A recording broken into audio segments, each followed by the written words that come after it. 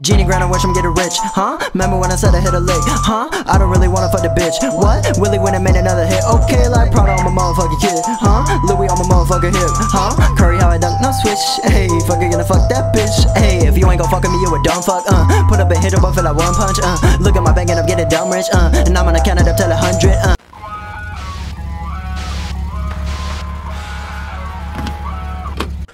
Hello world, I'm What If Study, and today we are doing What If Deku was raised by Arceus.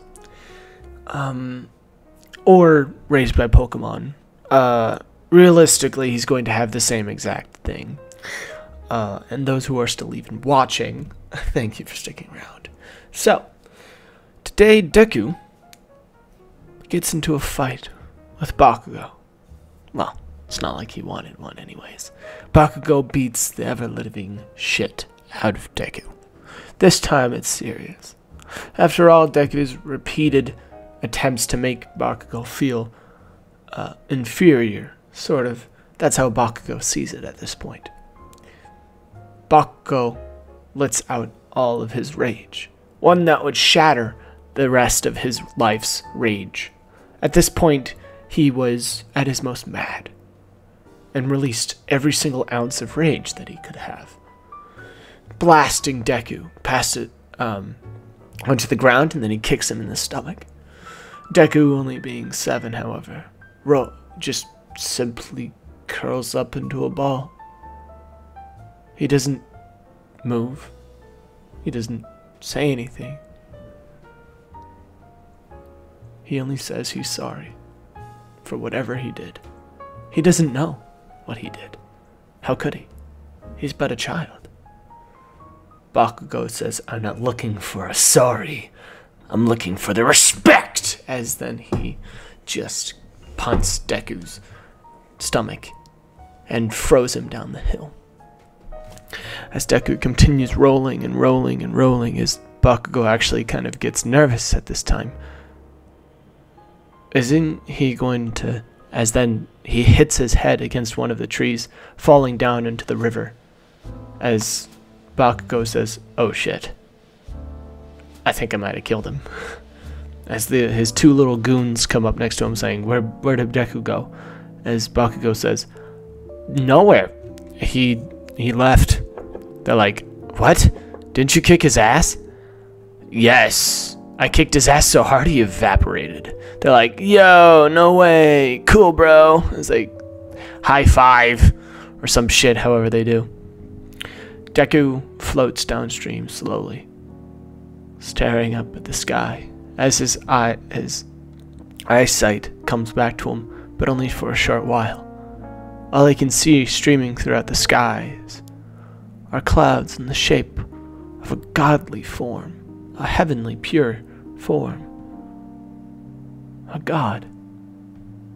I guess this is where I die. As he closes his eyes for one last time, he opens them back up to find himself in a field. A true god in the skies once more. The same skies that once he had died. That appears down to see animals stroking across the fields. Streaking across the fields. Different Pokemon of all different breeds running around, frolicking even. He didn't know what these animals were, nor did he know where he was. He only knew that this must be the afterlife he was told about. He smiles a little bit as he's like, "Thank God there was one. I don't know what I would have done without one." As then a ginormous obelisk of a freaking Pokemon walks next to him and sits down as it shakes the ground just by sitting. It was this heavenly form, the god that he saw up in the sky. It was Dialga, the god of the underworld. It's in its misty form, however, as he could see straight through it. Even as he learns that even the evil Dialga, of which he was told later was completely evil, had shown a sense of purity when he met something that he could not comprehend himself.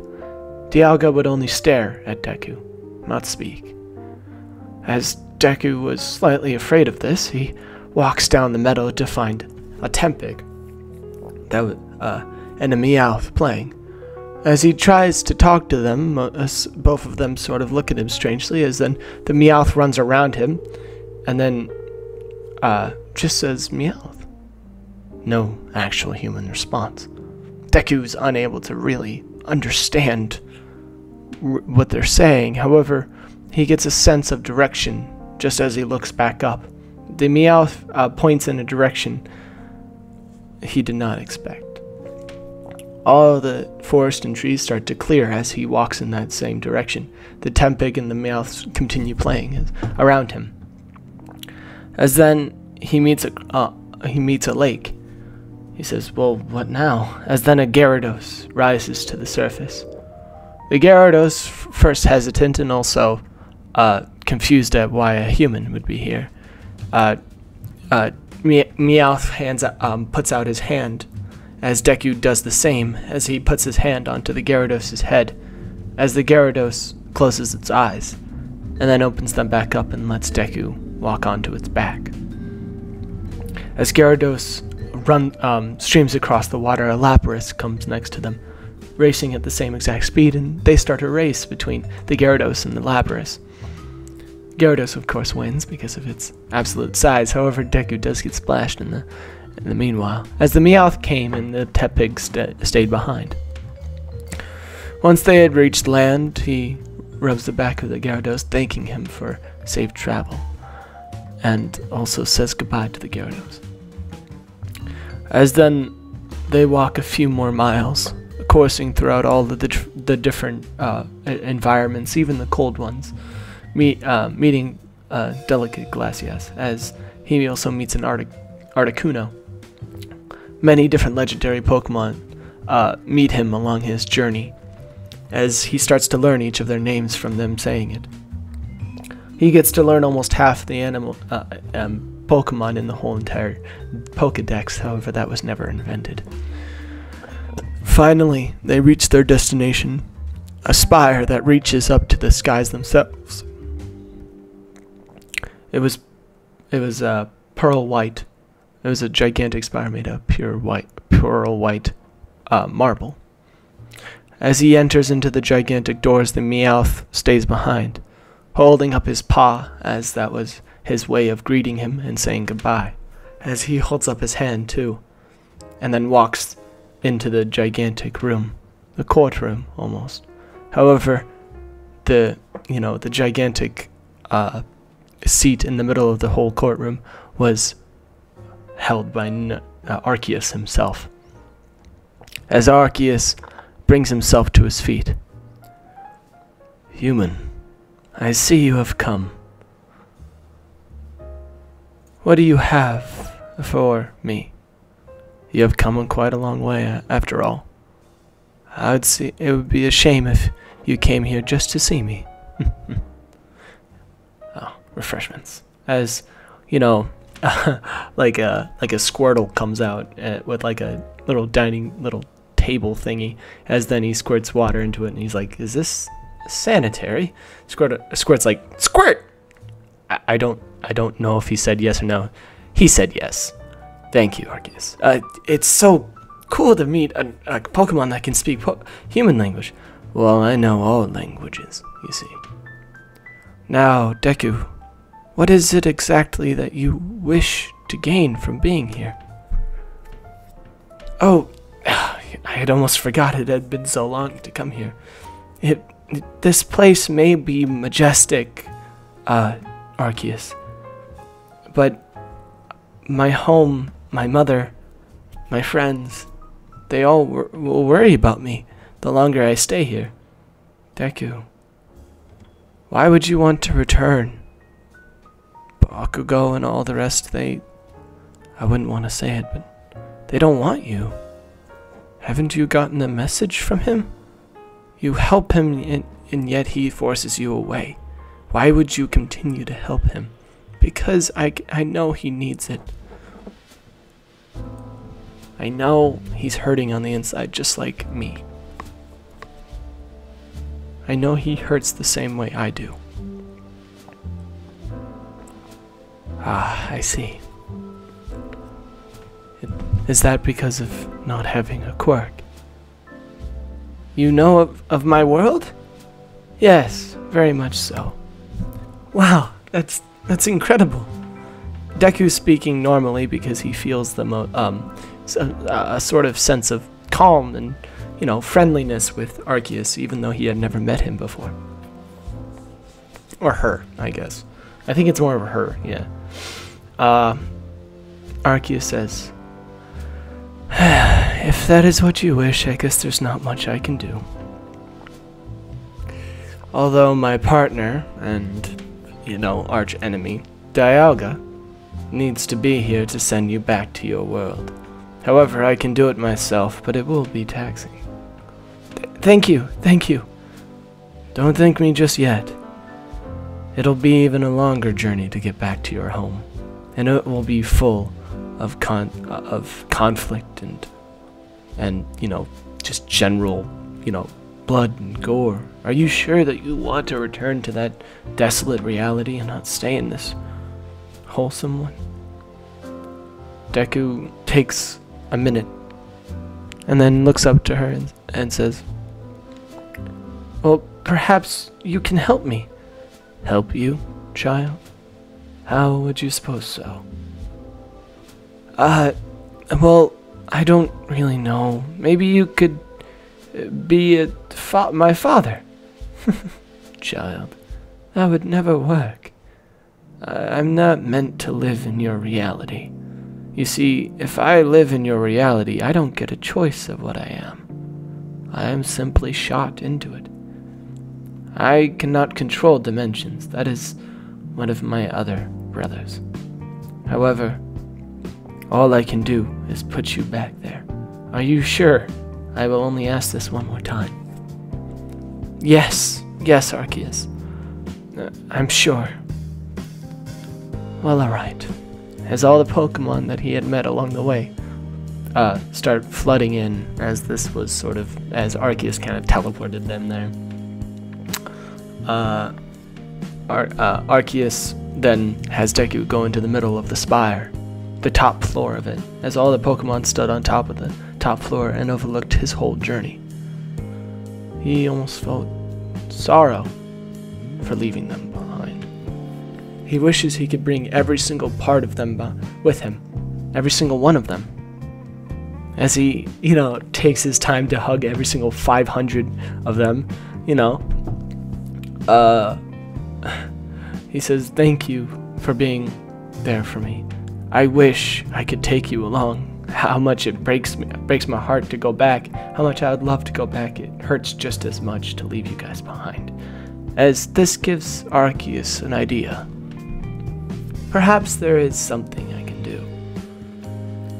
What do you mean? Meowth? You can talk? Why didn't you know?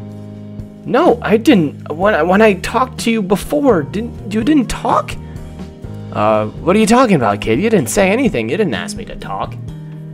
Oh, so this whole entire time you were just not talking? My vocal cords hurt. Right. Anyways, guys. Oh, right. Arceus. Sorry. Meowth. What am I going to do with you? Anyways, I can bring along the Pokemon too. It will be harder. However, I feel like they do want out of this perfect, you know, dimension that I've created. It's too perfect. They want out. They want a new dimension. After all, they've been here for 5,000 years. 5,000? I know. It's been tiring. I see. Shall we go then? You got it, buddy. I'd love to come along too. As he hops onto Deku's shoulder, he's like, "Ew, the cat hair on me. Ew." He struggles to get Meowth off. As then Arceus starts to teleport them. He's like, "Wait, no, Meowth, get off!" As then Meowth's like, no, I don't want to. And then he like grabs on, he like starts to stick onto his roughed up shirt and like stick his nails into it. He's like, ah! And they fight for a little second as then Arceus teleports them back to Earth. And he can hear Arceus talk to herself. Wait a minute. Do I have enough power to take myself back? Oh no.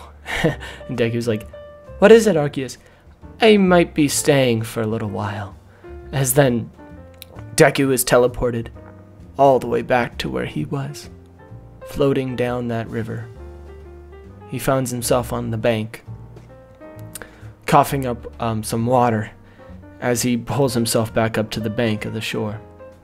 He picks himself back up and dusts off the water. He hangs up his shirts and you know, freaking shorts, as he had taken a long journey and learned a lot of survival skills. He has learned just everything about survival, and you know, learning in a world of Pokemon too. So, you know, it's quite potent when it comes to this world, because this world is not like his own. That one that he was in. He lived in it for almost 4 years, as his journey was quite long and arduous. Deku is now living outside in the wilderness, and as he hangs up all of his clothes and straps on, starts weaving his new clothes, putting them on that he had made himself from the wheat that someone had farmed around the forest that he now lived in. Deku takes a new breath of air as he walks out into the wilderness. From what a deer he should have seen, a deerling. It looks slightly different than a deer. A deerling? No way. As he takes a look around, he sees, he finally takes his first look into the real world that he was teleported into. This world had now grown Pokemon. Apparently this whole world was filled with Pokemon. All the wildlife was replaced with Pokemon. And one familiar Tepig that he finds in the wild had been confused and dazed from the traveling, and was currently trying to eat a squirrel, however was missing constantly, as he had never had to, you know, tackle something this small and this fast. As he constantly fails until Deku shoots an arrow straight through its heart. Tepig looks back up to him, you know, shocked and like, how could you do that? He's like, don't overreact to me, Tepig. It wasn't another Pokemon. It was just a regular ass squirrel. As Tepig's like, still. He's like, calm down. This world's much harsher than your own. Come, I'll show you. Also, it's so good to see you. As they wrap hands around each other's shoulders and start walking off. As Tepig as when he touches the shoulder of Tepig, he starts to feel something. The flames start to course through Deku's arms. As their arms were wrapped around their shoulders, it starts to connect through their shoulders, wrapping around Deku's neck and up to his ears. As Deku then sees, you know, Tepig level 1. What the hell? What is this screen? As he holds up his hand to the front of it, as he taps on it, Arceus like, don't touch that. He says, Arceus? She says, yes, sorry, I didn't want to explain this so soon. I'd been trapped inside of you. What? Remember when I said there was a mistake? Yeah, I didn't have enough strength to go back to my own world. Oh, this is such a mistake. Don't worry, all the Pokemon are here. Can't you just take... My power depends on the Pokemon. It'll take another, 100 years before I get to go back to my own world. For right now, I can give you some power. Something that I had planned to give you anyways, but... if I didn't do this, well, I could have had enough strength to go to my own world. Oh, I see. Yeah. Well, thank you anyways. What does it even mean? Oh, that's right. It's actually pretty cool. Basically, you're able to connect to all the Pokémon in this world. All the people here are also born from the Pokémon in this world. All their powers and quirks are enhanced by it. Basically, all of them are enhancements of, all humans are enhancements of Pokémon. All their elemental stuff and, you know, just general different quirks are now based on Pokémon. The more friendly that you get with Pokémon, the more powers that you gain from them. And now, if you get that power up to maybe level 3, well, you'll be able to use the full power, the full choice of it. Right now, you're only level 1 with Tepig, which means you can only really give out a small flame with your mouth, maybe. And that power will go away the farther you get away from him. Oh, so what about you, Arceus? Well, my power is the system. The system? That's what I call it, at least. I'll always be around now, so you'll never be alone again, Deku. Thank you for all of this, Arceus. Of course, Deku. I would never leave you alone. Thank you so much for watching. I'm actually really excited for this one. So I guess I'll see you guys sometime, somewhere. Goodbye.